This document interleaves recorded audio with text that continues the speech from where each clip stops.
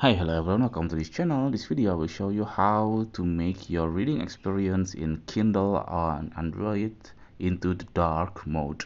Here I already opened my Kindle on Android and I'm reading the book Who Says Elephant Can't Dance. So I opened that book.